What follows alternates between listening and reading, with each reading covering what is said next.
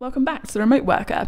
My name is Han Talbot, also known as Han Makes World, and in this series finale, we'll be chatting with Nour Brahimi. The first Algerian female travel vlogger and an EU Goodwill Ambassador, Nour has previously been named as one of the 100 most influential young people in Africa, and an Obama leader by the Obama Foundation, amongst many other incredible distinctions. In this episode, we talk about Nour's creative business and latest venture, as well as her learning process and how to deal with the fear when you're working on a business by yourself. So grab a coffee, a tea, or something stronger, and let's get started. Nour, thank you so much for being on the Remote Worker podcast. I can't believe after a year and something of having chatted, we finally get to actually have a face-to-face conversation. This feels great, so thank you. Thank you for having me, Han. I'm very excited to be sharing this conversation with you and with the listeners. Amazing. So let's dive straight in. So first of all, connect the dots for us. How did you get into remote working?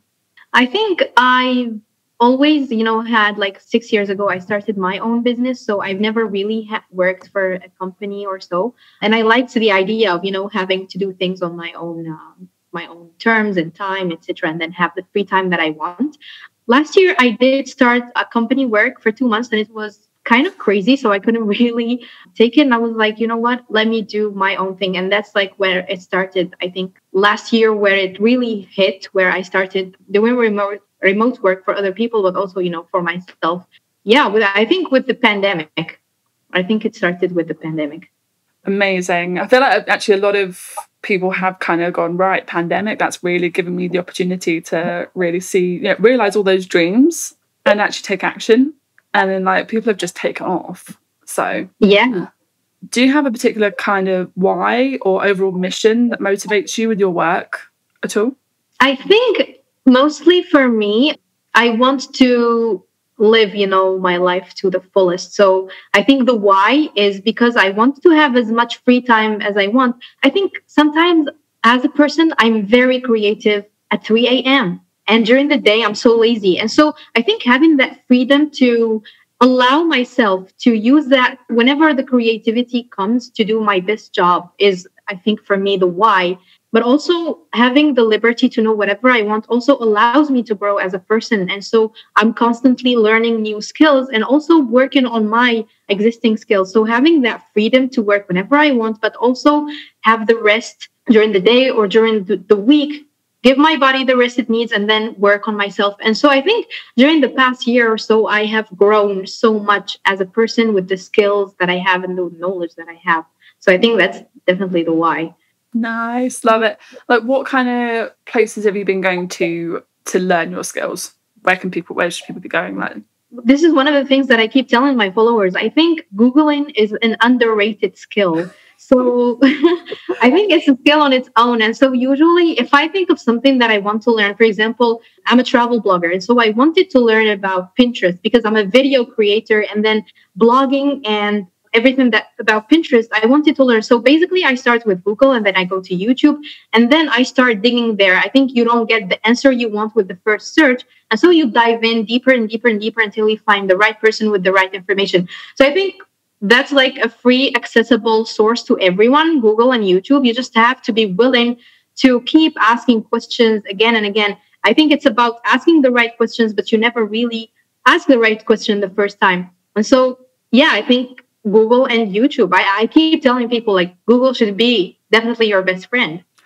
I love that you said that. People, seriously, I so agree. People underestimate how much free information that you have at your fingertips. And even just down to how we research content. It takes literally 2 clicks I went somewhere yesterday that people were like, wait, how do we not know about this? And I was like, look, literally, you could find out this particular piece of information 2 clicks deep into Google. 2 clicks in English. People really do underestimate that. So I love that that's what you said. And you were like, yeah, I'm so on board with that. Very relatable, right? Oh my God, yes. Yeah, you've said it perfectly. You also said that you want to feel alive. You love to feel alive. And again, that honestly sparked so much in me. I literally felt the same thing. I was in my early 20s and I went, oh my God, all of a sudden I feel like I've wasted my life at 23. And I was so I'm going to live my life to the fullest. So it felt so crazy. I had this moment where I was like, oh my gosh, what am I doing with my life? I think I actually hadn't. You're 23 saying this. How can this be a thing? I so agree. So what does living life to the fullest look for you? It doesn't have to be relatable to everyone, but I think for me, it's having, like I said, like before, the freedom to allow myself to work within the time frame that I want, and then allowing myself to take a break when I need it, maybe travel when I need it. And I know it's not an option for everyone. People sometimes need, security, and they need the salary at the end of the month. So that's pretty much understandable. But for me, I do consider myself lucky enough to, have the freedom to do the things at my own pace and allow myself to take a break, whether it lasts a day, a week, or a month. I think that what, freedom is. And also, I think one of the aspects that we do not talk about maybe that much when it comes to freelancing, a lot of people, or working remotely, a lot of people see it as only a positive side. There's also, the negative into it when you're not really sure sometimes if you're going to get work or not. But I think for me personally, it's worth the risk, because when I'm not working, I'm definitely either resting or working on my skills to get more, work in the different fields that I can master. So living life on your own terms, right? Yeah. Yeah, amazing. So, I mean, for people who might be feeling scared about taking that first initial step, what would your top piece of advice be for someone who's going, I'm so inspired by Nour, I want to be like her, but what's my first step? I get asked this question a lot on Instagram when people see me doing different things. And I think the way I would describe it is as if you're kind of free falling or skydiving for the first time. You don't really know what's going to work or what's not. So I think, of course, the first thing is you either, see how other people are doing it. And of course, there's going to be some questions, some fear, and then you jump into it and you learn through the process. That's how I personally do it. But I think one of the mistakes a lot of people do is take a lot of time questioning and then searching. And so as the time passes, also opportunities and the work opportunity that is now available will also pass. So I think do your research. Don't do a lot of research. Jump into it and learn through the process. I think that's worked for me in the different businesses that I have. It works for my friends. And I think also a lot of people, I don't know if you agree, but jump into it is definitely I think there is no other way to do it at the end of the day. The fear is always going to be there. The fear is always going to manifest in different ways. I don't have a fear necessarily anymore. I have my brain switches into it's on an old TV, when it would kind of go black and white and it's like something cuts out in your brain rather than it actually being, I'm scared. It's my brain tries different tactics to try and divert the same thing of that caveman brain, stay in your cave and be safe kind of feeling versus just go live. Let's go find a more exciting cave. Definitely. And I think it's the feeling of, okay, so this didn't work. Let me try the next thing. It's going to work. Or let me change one setting and it's going to work. If it doesn't work, then at least I know. So I think it's, instead of being a fear of failure, it's knowing what works and what doesn't work. And so you're constantly improving things. 100% agree. It's kind of it might seem like a failure. I almost welcome failure and I welcome discomfort. And if I'm in a state of something failure, because I've never failed in my mind. There's no such thing as failure. That's a learning curve. Not to get all kind of weird Instagram quote kind of weird all over wellness, but I think it's about being alive. It's about being able to step into that no matter what. It's about being able to say no, I'm getting there. I don't care how many how much I have to fine tune it. I feel it's fine tuning, right? It's not about I failed. It's not about this feels wrong. It's about fine tuning until it fits and the goal works for you. Yeah. Okay, I didn't know this thing today. I'm going to go to Google. I didn't know this thing today, so I'm going to ask this person. I so agree. So agree. Just do it. Just do it. Yeah, just dive into it. And then you'll know. Some people, I think for me, ask, what's the first step? 1, 2, 3, 4. I say, I didn't know. No one really knows. It's you jump and then the road starts kind of, or things start lining up as you do it. And that's the best way. Absolutely. It's like a road a car on the road. You literally see the first few hundred feet in front of you. That's all you need to know as well. That's all you need to know. Yeah, definitely. I love this. So what does a typical work week look like for you? I actually don't have a typical week.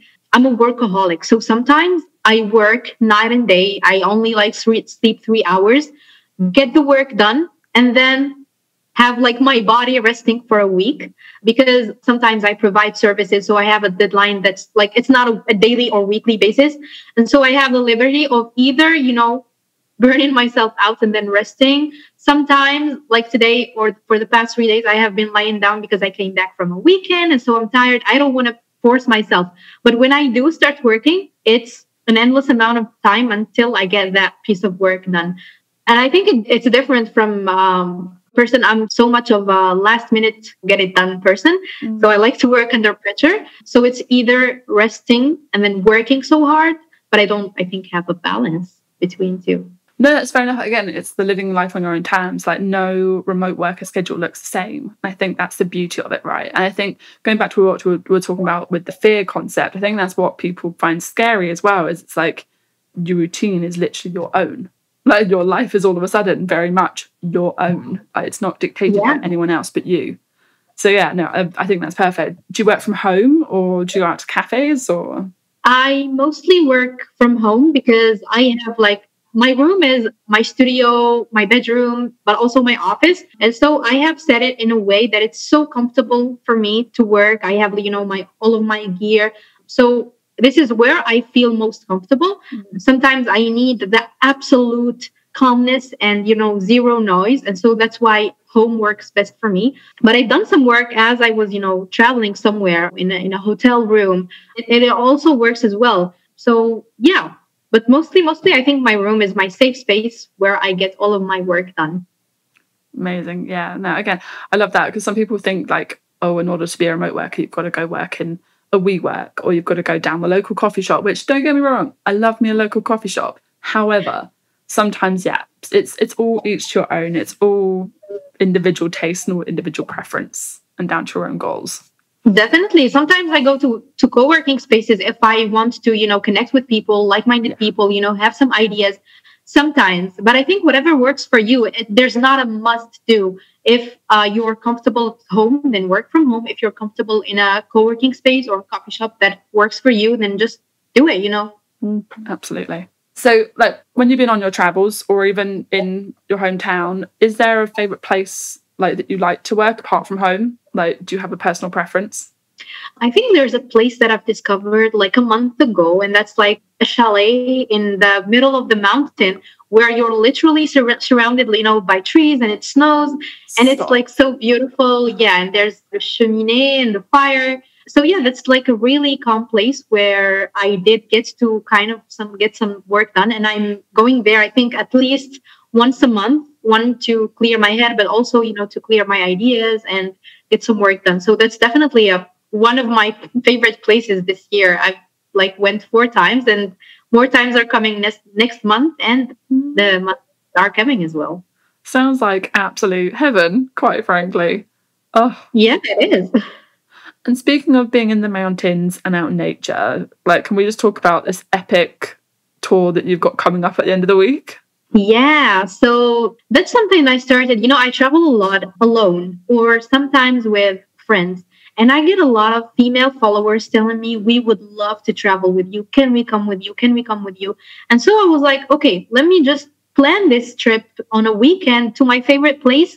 And I did last weekend. And it was amazing. Not only because, it was just a girls' trip, but also because I went with girls that never been out of their cities before alone. So it was like, this is definitely a thing that I will be doing. So it's part of a business. I'm growing, but it's so inspiring to me, meeting new people every time in a heavenly place, but also, hearing their stories that empower you. You empower them as well somehow. And so, yeah, it's been great. The least I can say about it. Yeah, I'm so inspired by you right now. That's just, yeah. I'm excited to follow the adventure. Where can we follow the adventure? So mostly Instagram as it happens, but I'm also publishing YouTube videos in English. So Nour Brahimi on my channel. And so every time I'm planning a trip, probably in other places as well, I will be sharing that. And I'm trying to create new concepts for girls so that, it's not like a copy paste thing that's happening with some extra value. It's been my first experience. And speaking of which, it was scary. I didn't know. I'm usually an introvert. So, dealing with people, planning things and making sure everything is perfect. So that was stressful. I didn't know how it was going to turn out. But I was surprised that the girls loved it and they wanted to come to other retreats. And I was like, okay, it went well. So it's encouraging me. It's definitely helped me learn on how to make it better. But just jump into it and do whatever you want to do. You would never guess you're an introvert. That's so funny. Like, I can't believe that. But yeah, I know, like, you're just like, can exude this amazing energy, like, through the screen. It's, yeah.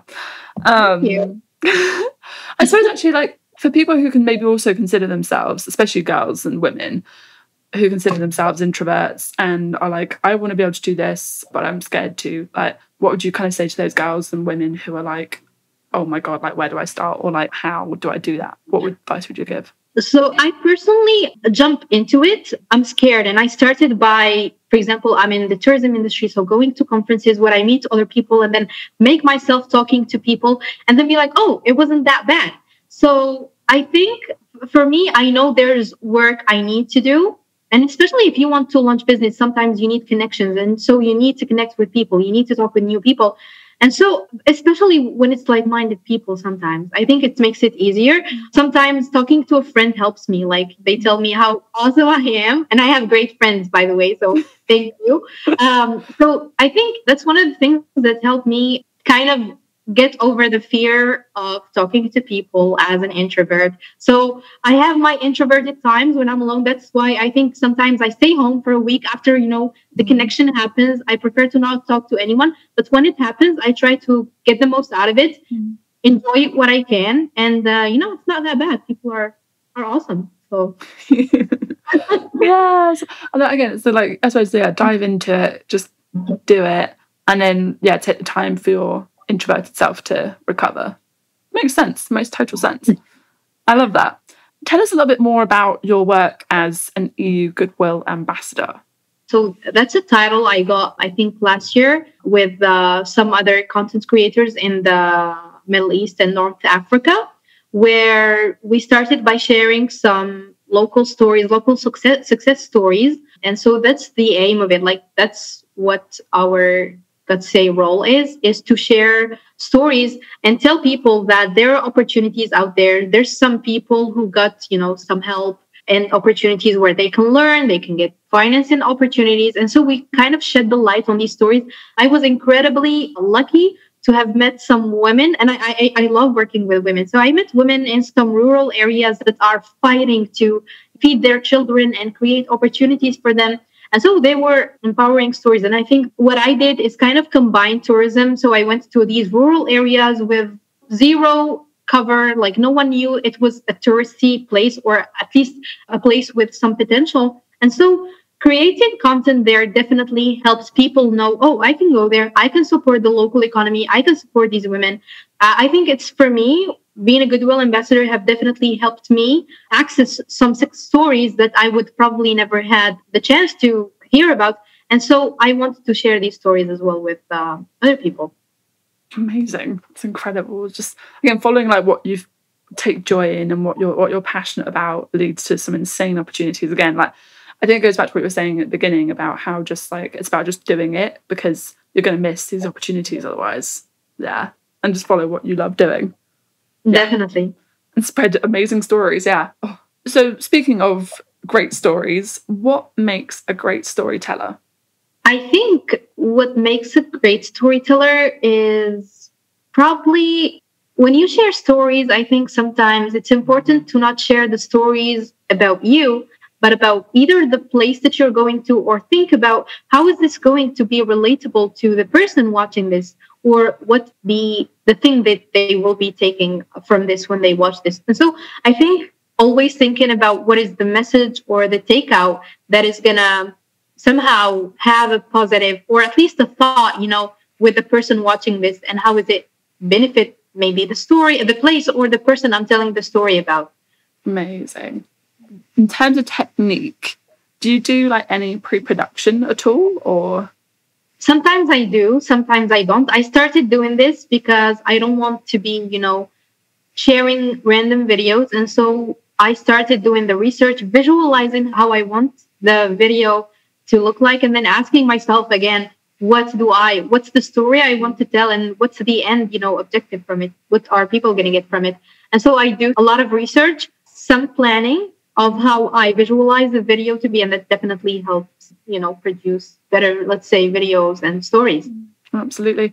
And do you look at all at any trends or any conversations, or is it just kind of like you pick up on things that are specifically something that you take action in? So that depends on the platform. I actually create content on multiple platforms, or on all platforms. So Instagram, TikTok. So on some platforms, of course, I do kind of follow the trend, for example, on TikTok or Instagram. But on YouTube, I like to keep the content as authentic. Like I tell the stories that I think or feel that are worth sharing, which surprisingly a lot of people like.